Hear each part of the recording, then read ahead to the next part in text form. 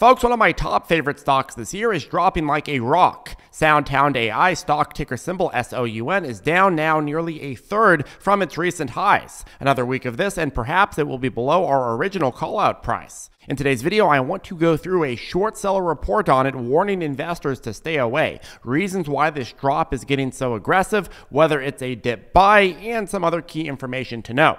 And the only thing I ask in return is that you hit that ravishing like button, turn on the notification bell, and subscribe if you find value in the content. And remember, as always, you must do your own due diligence before buying or selling any kind of stock. If you're the one taking the risk, you got to be the one doing the ultimate frisk. Okay, so context first. What is Soundhound AI? Well, Soundhound AI is a voice AI and speech recognition company founded in 2005. It's known for its natural language understanding, sound recognition, and search technologies. Their business model includes a voice AI developer platform called Houndify, Soundhound Chat AI for voice-enabled digital assistants, a music recognition app, automotive integrations with major manufacturers, and strategic partnerships for technology licensing. And their business has been getting a lot of attention this year because of its central point in the voice AI segment, as well as NVIDIA's stake in it. And back on February 16th, I made a video explaining why I felt that Soundhound was still a good buy at $3.54 a share as a momentum play with a tight stop loss, especially after that NVIDIA stake coverage was starting to spread. And over the coming weeks, my thesis was that you'd see it push over that critical $10 threshold in this current cycle, and it did do that. However, since NVIDIA's GTC event, it has been selling off and already evaporated almost a third of its valuation. Now, as we've said, over $10, you were just getting into pure momentum euphoria territory. Great trade with a stop loss, but certainly not a value play at those prices. And on top of that, we were talking about the buy the rumor, sell the news trend likely going to affect Soundhound. But this aggressive downtrend suggests there's more going on here than meets the eye, and it really comes down to this big short seller report that came out. When it comes to AI companies, it's very easy for investors to not completely understand what they're buying. And so that leaves a lot of wiggle room for people that want to talk you into buying stocks, but also people that want to talk you into selling the stocks. It's very easy to convince people that don't understand what they're buying to go ahead and sell it in a panic anytime some bad information comes out, right? And that happens almost every day with many different stocks, right? So anyways, here's the report, and it starts: Soundhound AI, lies, damned lies, and cheeseburger AI, price target $1. Quote, Soundhound is a failing company peddling lies and deception. It reminds us of the old saying, lies, damned lies, and statistics. Except in Soundhound's case, they don't provide statistics because no amount of messaging could make the numbers look good. After extensive research, we have taken a short position in shares of Soundhound AI. This report represents our opinion and is not financial advice. Don't take financial advice from strangers on the internet. Do your own due diligence. Please read our full disclaimer at the bottom of the report. And of course, at the bottom, it says, amongst other things, that they stand to realize significant financial gains in the event that the price of any stock covered herein declines in price. Now, about this, my view on short sellers is they are really like Mother Teresa's. Mother Teresa's with big profit incentives, but Mother Teresa's nonetheless. Think Mother Teresa plus a penthouse and a Bentley and multi-million-dollar paydays for her charitable work.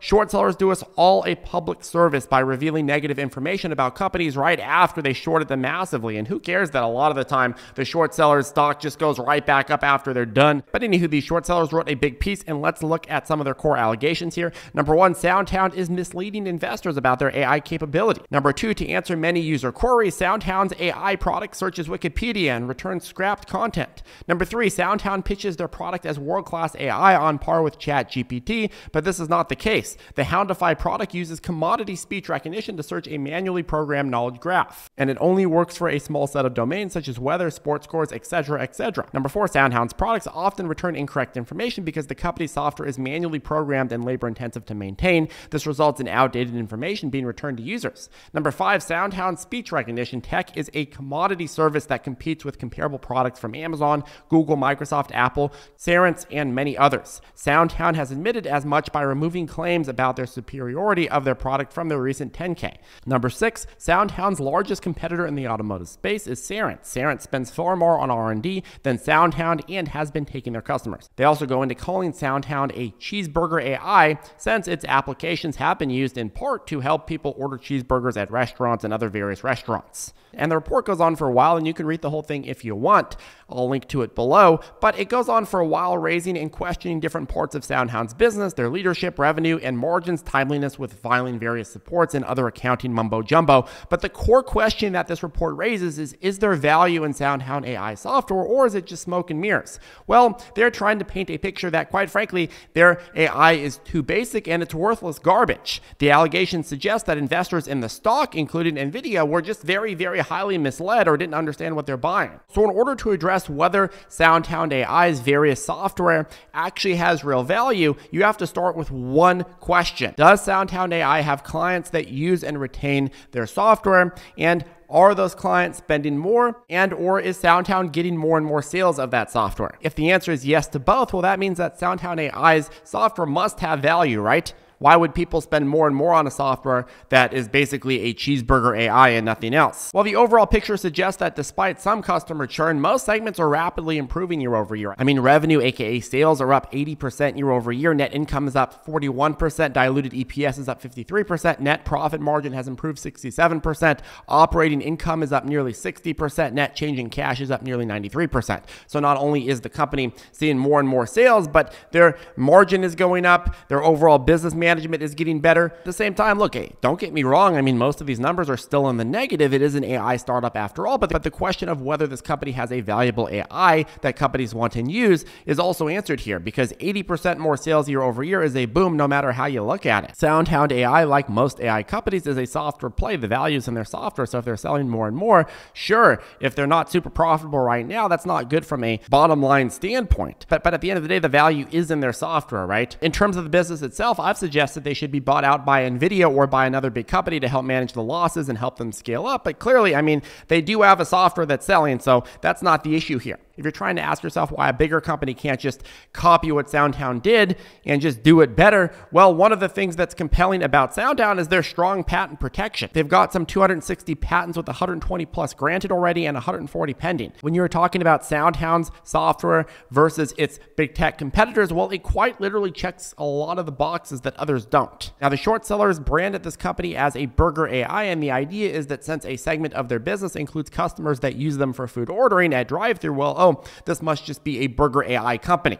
But food ordering is just one small part of their business. Calling Soundhound AI a burger AI is like calling Nvidia a Minecraft game company. Sure, Minecraft can run on Nvidia chips and it's powerful for that game, but it's just one small utility of it. So bigger picture, you combine rapidly growing sales with a robust patent portfolio and a well-rounded platform that's competitive in its space, and it's hard to argue that the underlying value of the software isn't worth a ton in a market where, quite frankly, everyone and their mother wants to integrate AI into their business. Now, at the end of the short seller report, it reads, Soundhound was a promising company with a good story, but after 18 years of losses and multiple pivots, the company still has no clear path to profitability. After accumulating $590 million in losses, the company continues to incinerate investor money. For the past 3 years, Soundhound's losses have been more than double their revenue. The people running Soundhound are bright, talented individuals, but as often is the case with smart, accomplished people, they're unable to admit that they failed. Okay, so they're trying to paint this picture based on the last 3 years, which include horrible market conditions and a horrible environment for adopting new technologies. But if you look at just the last year, most of their metrics are trending up pretty aggressively. But also the overarching theme here that they're trying to portray is that whatever money Soundhound AI put into developing its software is useless. It's worthless, because guess what? Soundhound AI isn't making a profit. So thus, all of the money they put into their software is not worth anything.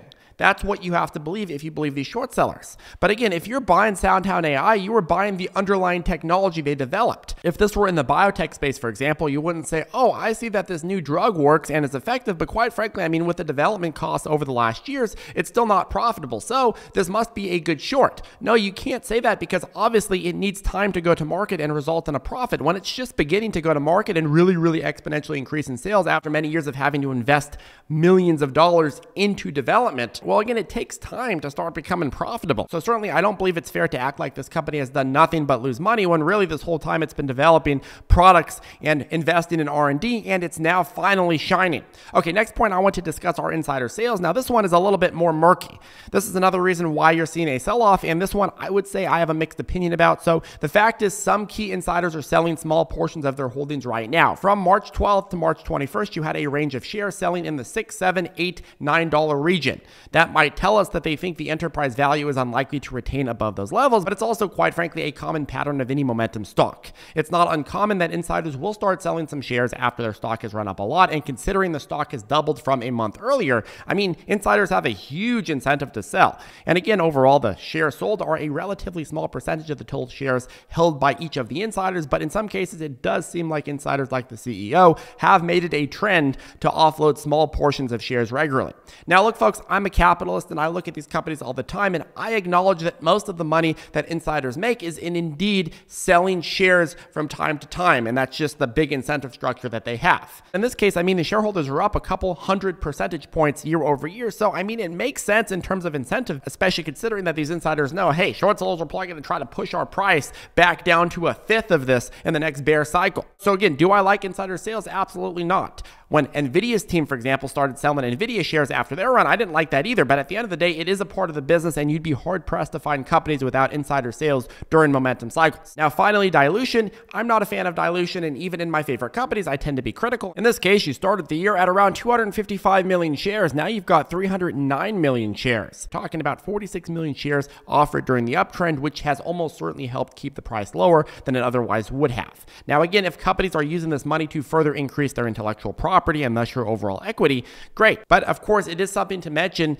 that if you are trading this just with the momentum, which I believe is why most people are trading this, then you want to make sure that you're acknowledging these offerings, because at the end of the day, you need to have an even tighter stop loss, because if they dump a lot of shares, well, the stock price can go down a lot further. But again, when a stock is up so much, the company is obviously going to want to raise capital at higher prices, because they know, hey, I don't know how long the stock is going to be up. Quite frankly, markets go up and down. So if I can take the capital now and then use that to further increase shareholder value over the long run, I'm going to do it. Anyways, folks, in conclusion, in my view, Sound has built an excellent software apparatus, and that's where their real value is. But at the same time, yes, its business is at an early stage and losing money, and I think leadership hasn't done the best job at prioritizing shareholder value. It would have been nice to see less insider sales and less dilution. It's also true that the company has been around since 2005, and so it would have been nice to see a bit more maturity. But at the same time, I mean, right now is the year where AI stocks have really been recognized, and it's only now that you're really starting the next chapter of AI growth. So look, Soundhound has a lot of potential right now, and it's hard to overlook the situation of the value that they have underlying, because I mean, it's easy for them to be a buyout candidate. From a chart standpoint, Sound is a killer momentum stock that is experiencing a bearish test right now. Will it get bought up or not? My take is shorts are likely to try to push this down more, and that should continue to bring prices down. But overall, I expect another round of buying up once you get down to lower levels. Maybe at 3 or 4, maybe even 5. Do I think it's worth $4 or $5 a share? Certainly in the long run, I do think it's worth $4 or $5 a share. I made a long-winded argument for it being a buy at $3.54, and I'd argue $4 or $5 are still good prices. But remember the saying, the trend is your friend until the trend bends, and it's no longer your friend. The reason Sound is being recognized right now is because the overall AI sector is being highlighted in the current bull market. But the minute that stops, you'll have to wait longer for Sound to return a long-term value or perhaps get bought up by a bigger player. So in my view, if you're trying to play the moves on this, you want to make sure that you have a tight stop loss, because again, when markets shift, this will get decimated, and then when markets go back, it will have a lot of recapitalization opportunity, and vice versa. That's just the way that markets flow. Anyways, folks, that caps off today's video. What do you think about Soundhound AI? Is it a buy or a sell? Is it going to have another uptrend cycle? Let us know down below. Have a good one, folks, and we'll see you in the next video.